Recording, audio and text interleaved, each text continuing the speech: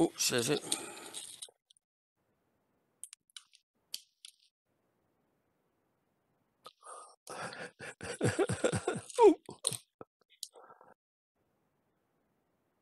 Oh.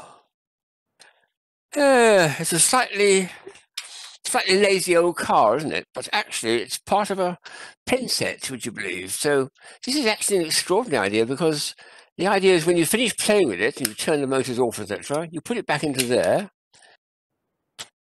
and you have a ballpoint pen. You write with it. So after the play is over, it's back to the work, writing the essays and doing the math sums and things. But what a lot of fun that is! Extraordinary, all in a pen. Only one I've ever had. Well, well, well. This is 2006, where I found some very nice stuff in my second best case. Here's another one I found. It's called Soap on a Roll, which I don't think I've ever used. Have you ever come across this? That is not. It's not sticky. It's not sticky tape. It's soap, and you do that, and you take a bit off. If you now put that under water, it'll make lather for your hands to wash it. So all you do is take a little bit out.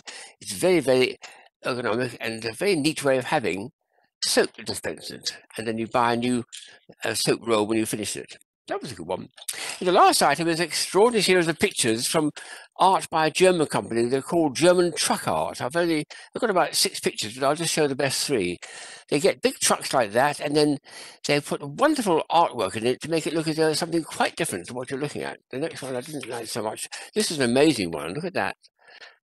That's the back of the truck, and for goodness sake, it looks as though it's got all the crates upside down, hanging from the top.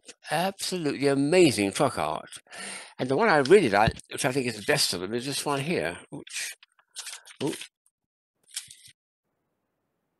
Now, look at that. My goodness me.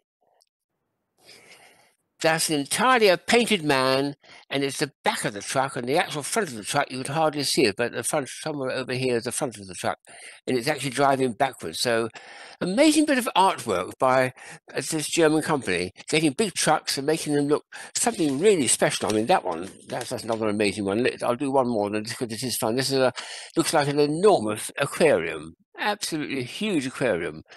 I don't think, unfortunately, the fishes move around in it, so it's not real.